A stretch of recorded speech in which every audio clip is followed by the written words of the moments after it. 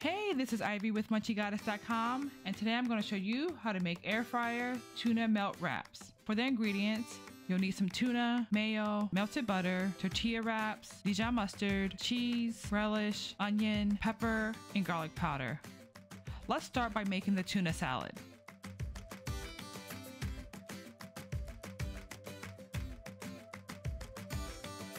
Next, you're going to warm up the tortillas in the microwave so that they're nice and soft. Preheat the air fryer to 380 degrees and set the timer for 4 minutes.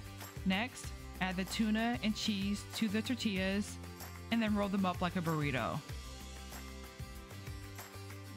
Finish them off by brushing on some melted butter and then air frying for 4 minutes.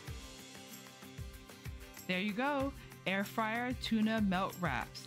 Thanks for watching.